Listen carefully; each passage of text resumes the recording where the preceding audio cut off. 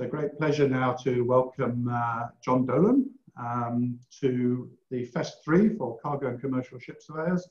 This is the second presentation we've had from the Standard Club.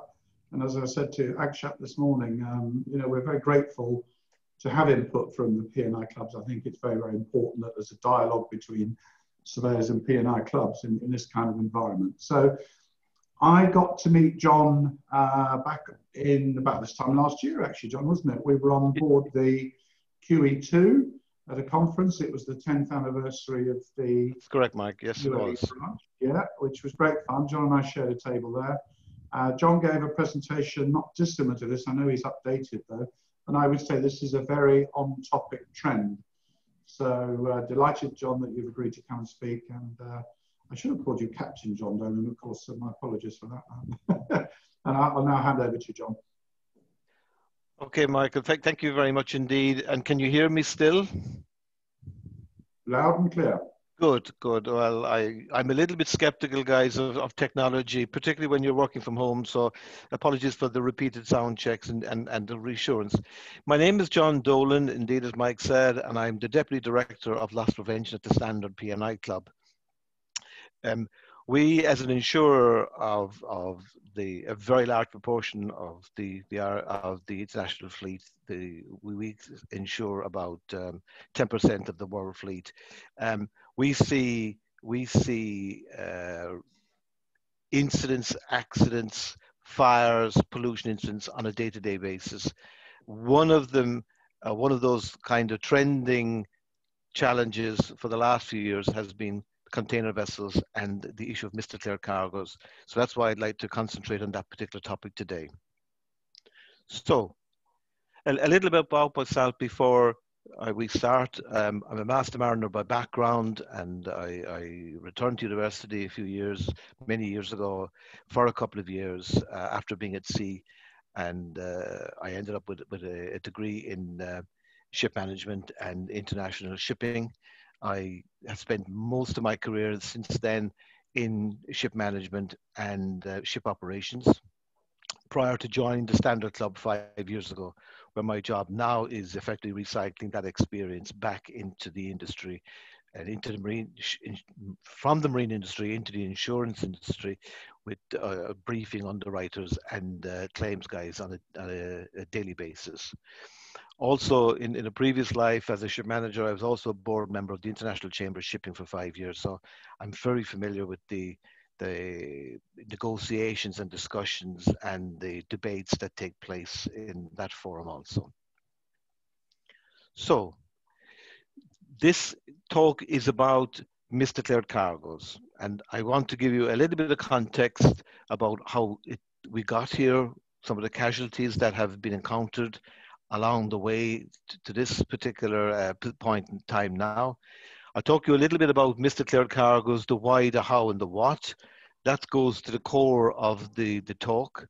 And then just talk about the container industry working together, what initiatives are out there to try and address this ongoing major problem for the industry and for the insurers, and some of the initiatives that might be adopted to help address the challenges. And I'll talk a little bit about the slot charter agreements as well towards the very end, in a very, very light touch way to show what role they play and what initiatives they might adopt to improve the situation. So, how we got here, and this is why.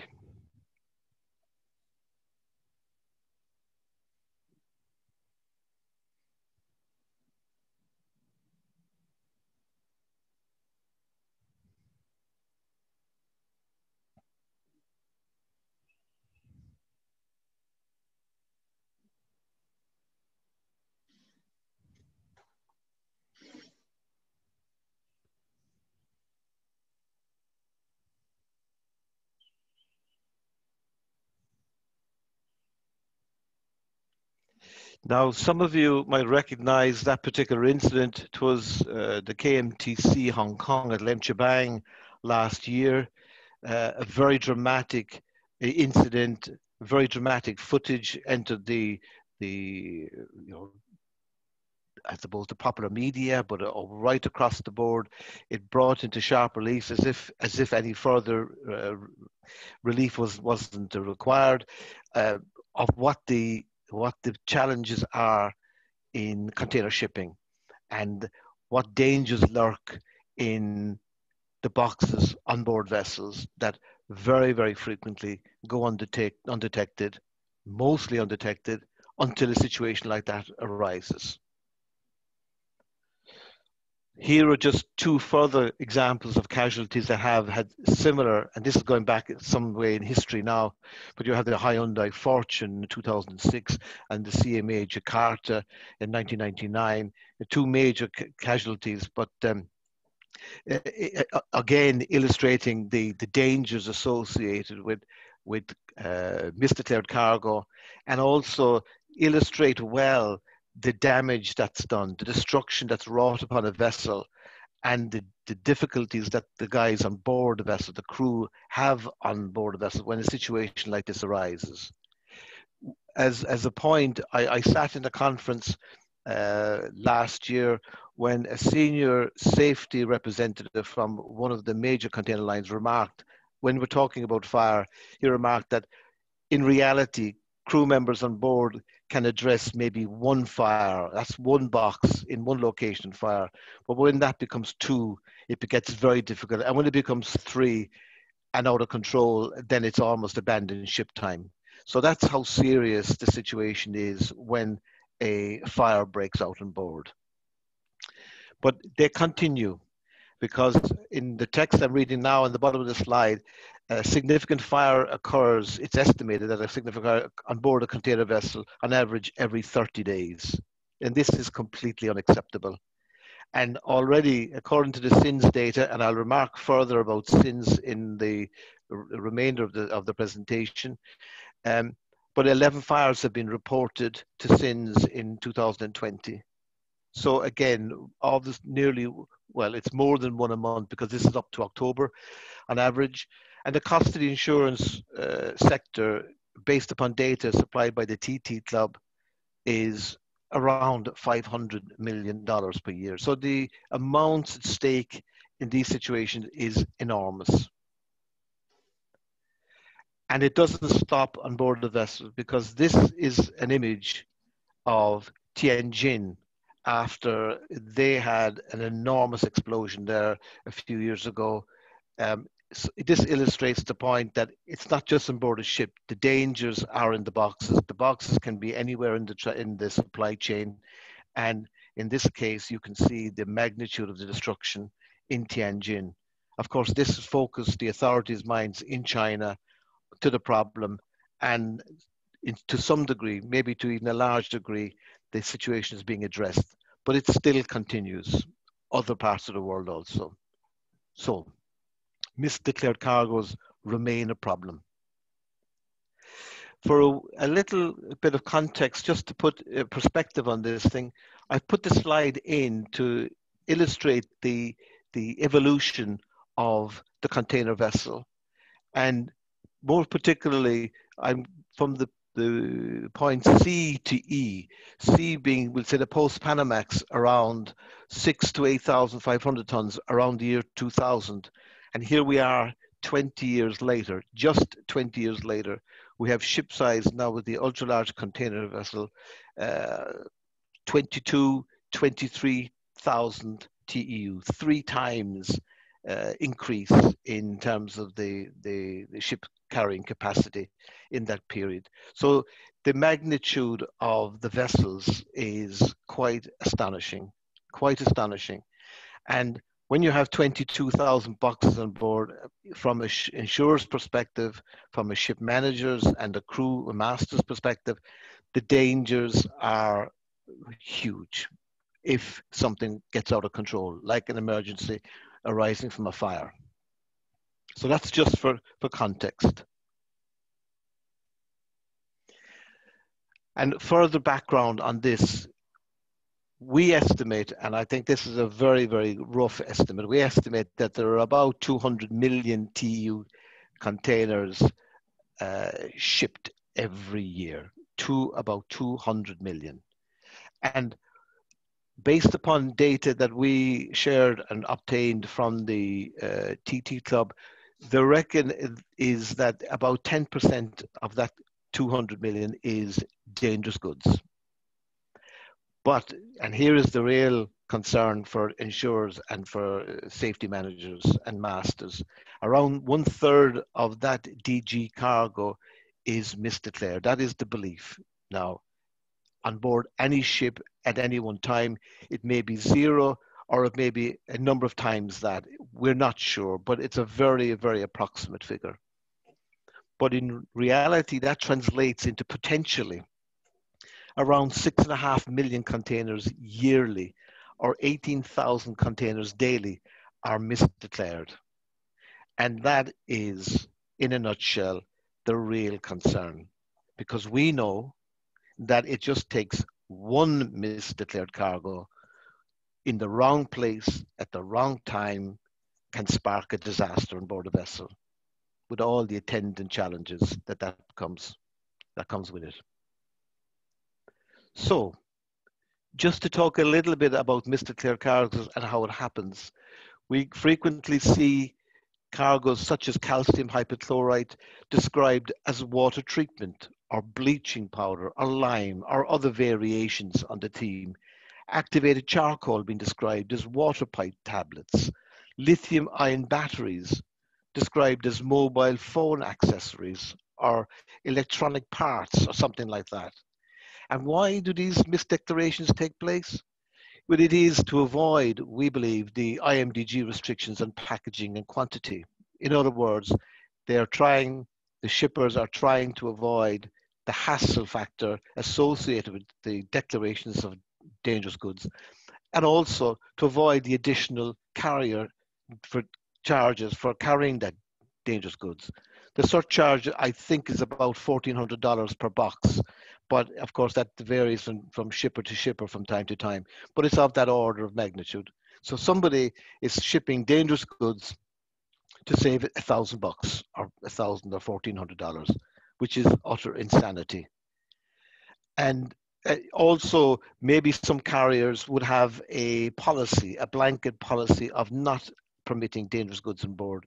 So misdeclaration is the easiest way to get around that particular restriction. And here's an example just taken from a report I received last month. This is just a very brief description of a fire in a box on a vessel from China to Singapore. The vessel departed Shekou, I think it was, the port, bound for Singapore.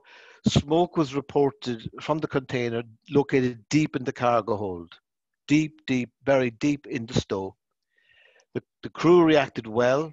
They released the CO2 and extinguished the fire. Now that's good fortune rather than real skill, because in any fire you do need luck on your side to be absolutely successful. But the box was discharged at Singapore when the vessel got there, but on lifting the container, the bottom fell out of it, and the fire continued to burn in the bottom of the cargo hold. And the cargo had been declared as manganese dioxide cells and shown on the bill of lading as electronic goods. But the packing list and the commercial invoice revealed lithium-ion batteries. Now, the challenges and the risks associated with carrying batteries, used batteries, is well known right now. The exact initiator or stimulus for this particular fire is still being investigated, but the point was that cargo should not have been misdeclared, and it should not have been stowed where it was, deep in the hold. Just another example of the challenges that I'm describing right now. So I mentioned the SINS. Now SINS, and my apologies for explaining it so late as this, but it stands for the Cargo Incident Notification System, and it's and how it came about. This was a group that was established in 2011. It was an initiative of the major container carriers at the time, and was also joined by the international group of P&I clubs. So it was carriers and insurers were simply alarmed by what was happening and the frequency of these fires. So they got together to form this group. And the purpose of the group is to highlight the risks posed by certain cargoes and packing failures. So it really focuses in on the DG goods that are shipped on container vessels. But the primary purpose of the group is what it says, cargo incident notification system. It captures and analyzes information and makes recommendations relating to the carriage of dangerous goods. And so out of that forum comes a publication, or came a publication 18 months ago, 2 years ago now, on the guidelines for the carriage, for the safe carriage of calcium hypochlorite. And all arising from that particular initiative and the success of it, other guidelines have been published since on the carriage of hides, carriage of charcoal, I believe, and others as well, all which are freely available up on the international group's websites or on the websites of the individual P&I clubs. But also this group does show as well that properly declared packed and stowed calcium hypochlorite is safe to carry in containers and need not be banned. So what we're saying is that goods which are properly declared and stowed in the appropriate places safely, and they can be carried safely. That's the point. So good guidance about the safe carriage of dangerous goods is what SINS is about, amongst other things. The pie chart on the side, or at least the chart on the side, shows some of the major incidents in October where inspections revealed the major areas of concern. That was about half. But you can see that misdeclarations was discovered in 17 cases. And as I say, it just takes one misdeclaration of a cargo in the wrong place at the wrong time will cause or can cause a disaster on board. So misdeclared cargo, how is it misdeclared? I'll just talk about a bit more about this, just to show you the dangers and the difficulties that the various stakeholders, the carriers, the insurers, port, state, customs are wrestling with these days. Well, the misdeclaration can occur in the following ways, and I mentioned earlier on with the manganese, the lithium iron battery has been described as manganese cells. The use of a synonym instead of a proper shipping name. Again, calcium hypochlorite has been bleaching powder, it's been pool wash, it's been cleansing agents. It doesn't get described as calcium hypochlorite because it knows that the shipper knows that it will be picked up and intercepted and refused if it's not declared correctly. Last minute bookings is a frequent aspect of this. We understand commercial pressure is put on the carrier. The shipper will declare the cargo in a very much an outline, and then at the last minute will hit the shipper or hit the carrier with a last minute declaration. Now puts commercial pressure on the carrier to take the cargo. Also, we know that there is multiple use of freight forwarders. In order to try and disguise the origin of the particular cargo, it will frequently be directed through a number of freight forwarders in order to try and disguise both the content and who the original shipper was. Fraudulent customs and laboratory documents, well, that goes without saying. I'm sure as all surveyors you have come across similar kind of incidents where there's been fraudulent use of documentation to disguise the cargoes. And then also an obvious one is the last minute change to the bill of lading. So there will be a misdeclaration made, and then suddenly the shipper tries to make it right by making a change to the bill of lading after the cargo has been shipped on board. Now, that is a tactic that's well used as well, and we're familiar with it. So those are just some of the methods that are used to get the cargo, the dangerous cargo, which is being misdeclared, onto vessels. So what can be done? And should we open and survey every container? Should we stop charging for the surcharge for the dangerous goods? Well, these are questions that the industry has been wrestling with for a long time. But just think of the practicalities here for a moment. If we're talking about a 20,000 TEU vessel, for example, even if we could survey each container in 1 minute, just 1 minute, 20,000 minutes is a very, very long time, a very long time. It doesn't take a genius to work out the man hours required to do that. We're talking many days of surveying on a 24 hours a day basis. So the reality is that it is probably not feasible, even allowing for just 1 minute to check every single container shipped. And that is a structural, a systemic challenge that the container industry has to face. Also, so now what can be done? Well, here begins the kind of pushback, and this is where the P&I clubs and the carriers are working in conjunction with each other to try and raise awareness. So the first basic requirement is that carriers should know their customers. And this is much easier said than done. It is actually quite difficult for all carriers to know all their customers, but it shouldn't reduce the effort made to try and identify who is shipping the good.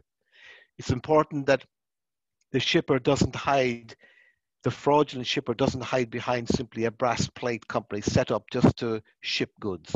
Now, when we're talking about container sizes of calcium hypochlorite, we're not talking about a village workshop here. We're talking about production on an industrial scale, but still we're aware of brass plate companies being formed to get shipments on board vessels. So the carriers are comparing registered addresses with lists of previously rejected company addresses. So there's due diligence being done here. Carrying out public domain search and references, trying to get the booking clerks in the carriers' offices to diligently research as best they possibly can the source and the credentials of the shipper.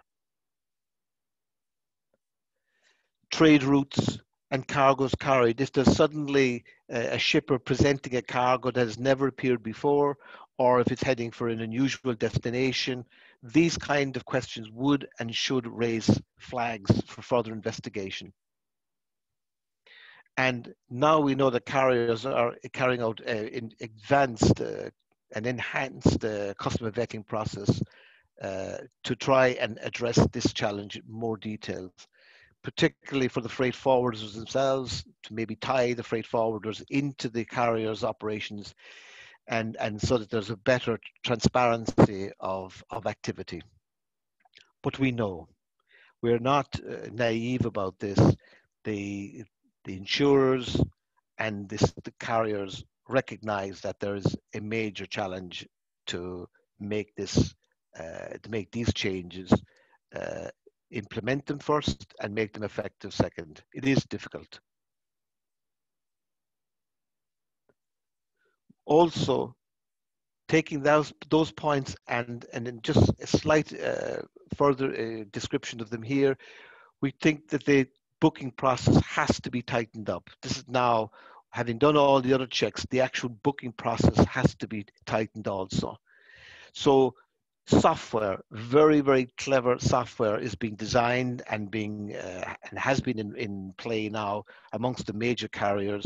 The one that's of probably best known right now is Cargo Patrol. I think it was produced by Hapag-Lloyd, and which has been adopted by some of the other carriers in order to catch the misdeclared or undeclared DG goods by using synonyms, by detection of the descriptions. Anything that's suspicious is investigated further. But also more practical aspects are being implemented as well, like clearly defined and enforced booking deadlines for both DG and non-DG cargoes, for existing and for new customers. In other words, that there are deadlines now introduced to reduce the kind of flexibility that aided the shipment or the loading of misdeclared cargoes. The HS code, this is the harmonized system for customs use around the world. There's greater encouragement now to use this code to try and identify the product most specifically through the code, which has better use of descriptions. And again, you would be surprised that I mentioned this thing, but that there should be a thorough check of all documents submitted at the booking stage. Now, you'd imagine that this would be normal, but the reality is it's not, that there are aspects to the booking operation that are just under too much pressure. The booking clerks don't always have the time or the skills, the training to recognize documentation. Therefore, the best practice in the business now is that more time and more resources is given to documentation checking. Background checks on the manufacturer to ensure that they produce the cargo. In other words, that the cargo shipper or the manufacturer, who may not necessarily be the same thing, that there is a thorough investigation and know your customer, know your client, due diligence has been done on them. And that brings me to the point about training, because all of those previous initiatives all depend upon the training, not only to the DG staff, but also to non-DG and to document control. The whole system only works, it's predicated upon people who have the right training, the right knowledge, the right experience, maybe also extending to the use of specialist surveyors to assist in stopping this practice of or improving safety and stopping misdeclared cargo. But we again know, we recognize that this might well be an idealistic approach. In reality, it's harder to implement. We know that, but it doesn't invalidate the efforts that should be made and must be made to try and get a better grip on this particular problem. So what can be done? We were talking about authority levels at the booking clerk's office here. Escalation of authority level clearly defined in case mismatch is found. In other words, that the decision to go, no go, load, don't load is not resting at the lowest level of the booking clerk structure, that there should well be an escalation anytime a mismatch is found. That is just, in our view, prudence and common sense. And there must be recognition as well that the booking office must have sufficient authority to push back when concerns are raised. In other words, that they're not overridden by other commercial interests further up the chain in the hierarchy, which overrules the booking clerk's concerns. That has to stop. And authority level also to add new customer or cargo to the software. All of these has to be carefully guarded so that there isn't any kind of liberal use or interpretation or relaxation of the rules being done at a local level by an individual without it being absolutely clear to the senior personnel in the operation that these relaxation of the rules has taken place. And last, and we would emphasize this point, there should not be any allowance or permission to load, to accept late declaration of non-DG cargoes. We can't have this going on. There has to be a reasonable cutoff where no further cargo is allowed on board, because we strongly suspect that this is one of the principal routes in which misdeclaration of cargo succeeds, through the late presentation or declaration of cargoes. I just mentioned very briefly the slot charterers. This is a very important issue with the safe carriage of goods, because a lot of the cargo, the big container lines, they share slots on board. And this is economically a very prudent thing to do, a very reasonable thing to do in order to use up capacity. So if it can't go on a MRS ship, it goes on an MSC or it goes on CMA, and they swap and share their space on board to maximize the carrying capacity of the vessel on any particular shipment. But the danger there, of course, is that what one company does well, another company may not do so well.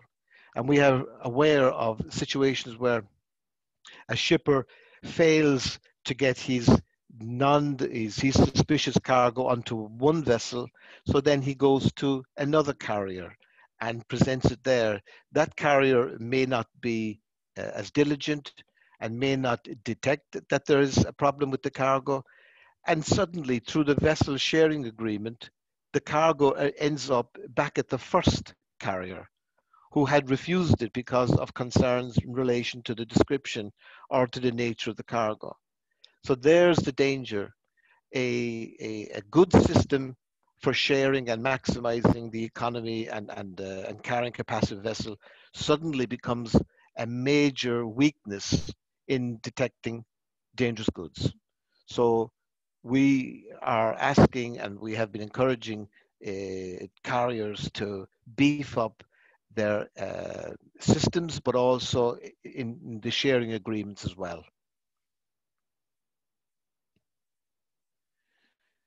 And just my other point, just maybe laboring this point a bit, the due diligence of the slot charter needs to be relied upon completely. So, but we know that there's a problem with the actual disclosure of commercially sensitive information.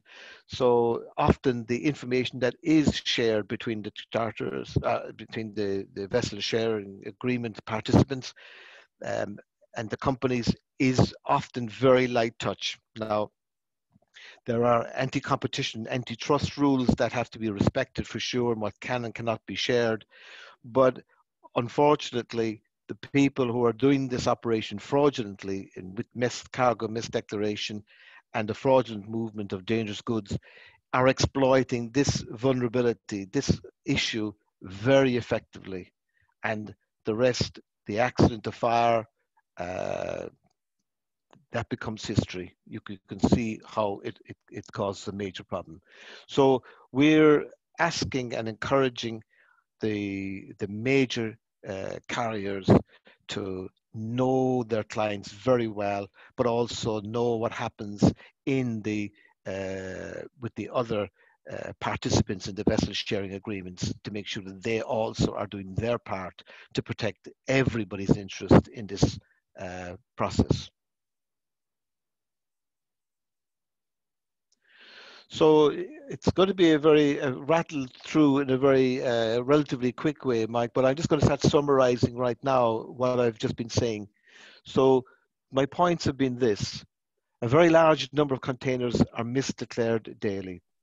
We don't see any immediate reduction in the numbers of misdeclared cargoes and misdeclarations going on. So it remains a very real concern.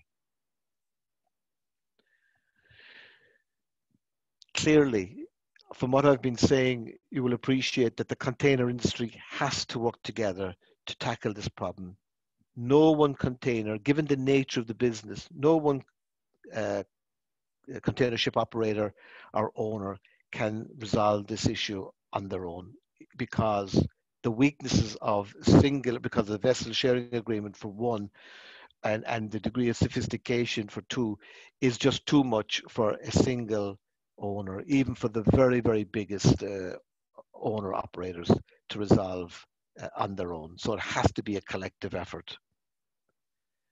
And thirdly, the booking process improvements, controls and streamlining needs to be considered and adopted. From what I've been saying, you'll appreciate the concern that we have on the weaknesses that are almost systemic in those operations.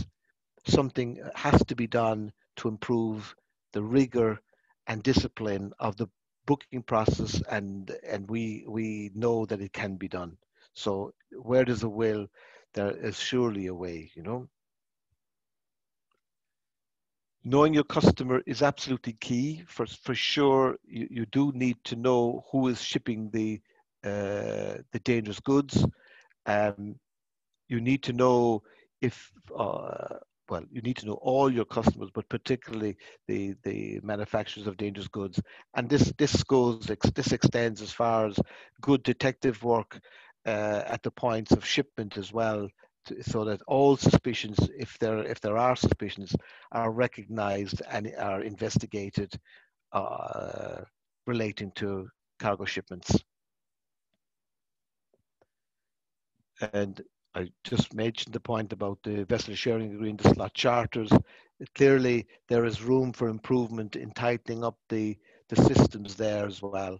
And that perhaps there would be something like a mutual audit there where Maersk goes to CMA or MSC goes to Hapag-Lloyd, and they mutually carry out their due diligence on those companies, even though they're competitors, but maybe just they can pool their resources on a safety front for the interests of improved safety on board vessels. So audits are some sort of assurance program amongst the competitors is possible just to improve the level of safety.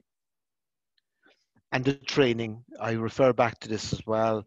The people at the sharp end of this business, on the quayside, in the booking offices, the guys on board the vessels, the shippers, the freight forwarders, training and the raising awareness of the dangers of misdeclared cargoes and the mortal dangers that they present to vessels, masters, and crews on board is very real and is still a very major concern to all the stakeholders in the business. And I'll leave you with just a couple of slides just to illustrate the challenge. You will all be aware of the Maersk Honam and the terrible consequences of a dangerous good. Now, I'm not saying misdeclaration here, because up until relatively recently, until the Singaporean authorities published a report, there was a presumption of misdeclaration, but that may not be the case. There's further investigation going on here, but for the purposes of this talk, it just illustrates the dangers of dangerous goods being in a certain place at a certain time, and when it goes wrong, it can go very spectacularly wrong.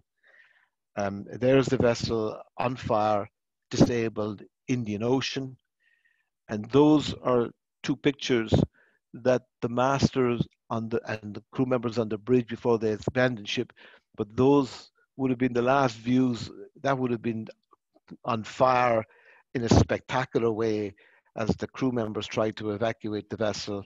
If you read the report, you will read in detail of what happened subsequently in the attempts to get off the vessel.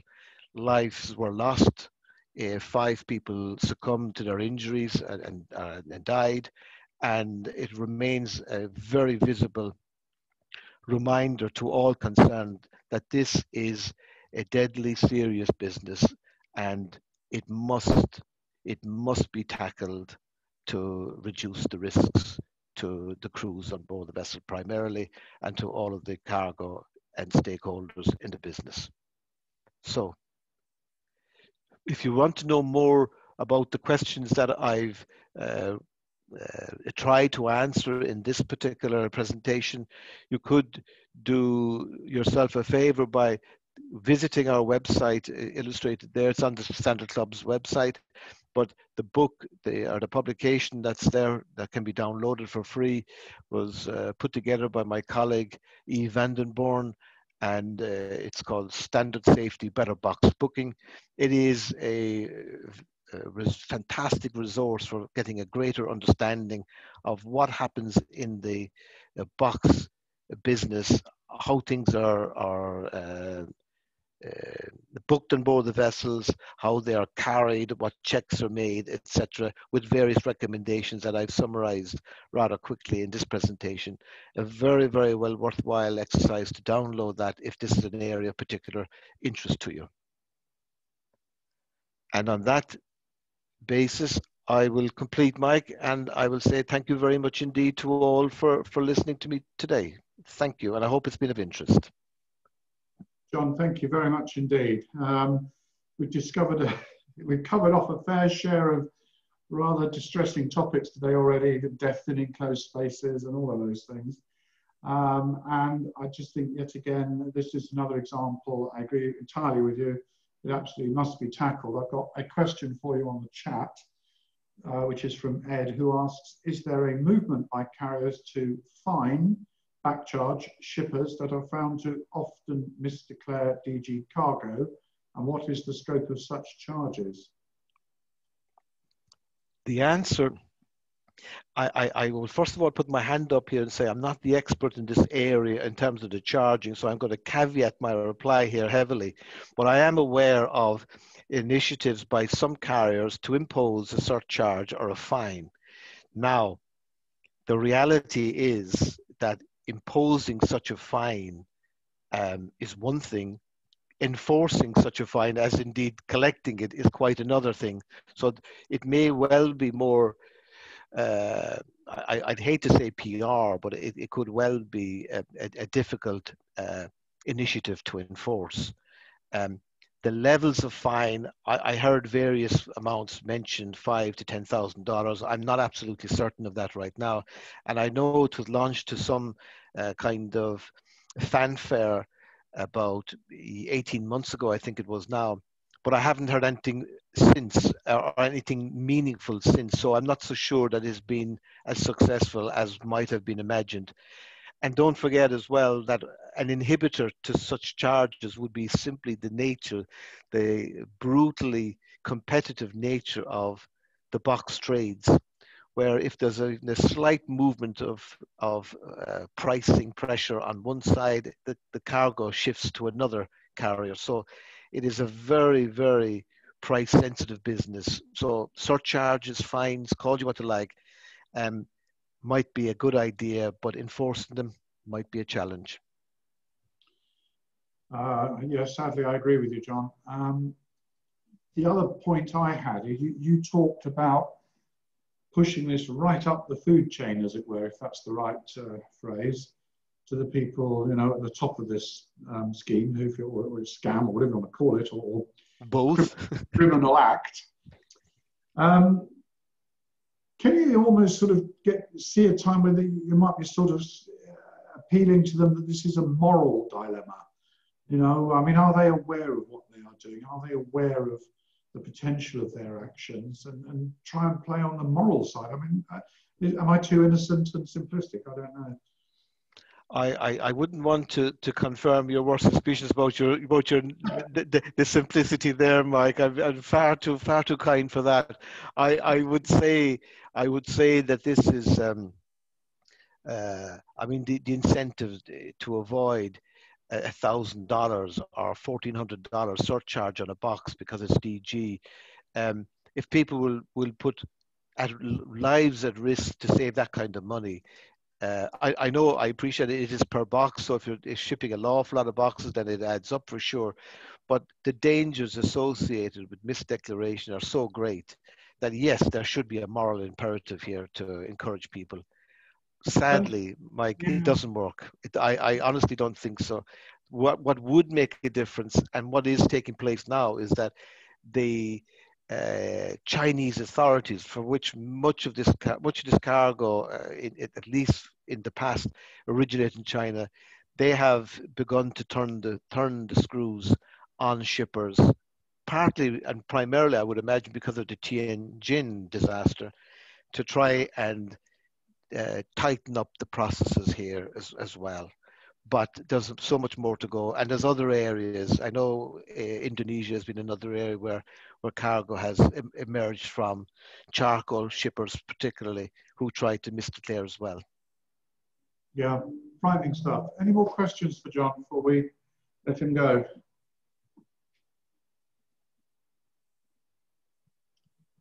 No, I think you've done a good job. You touched on the Mersconum.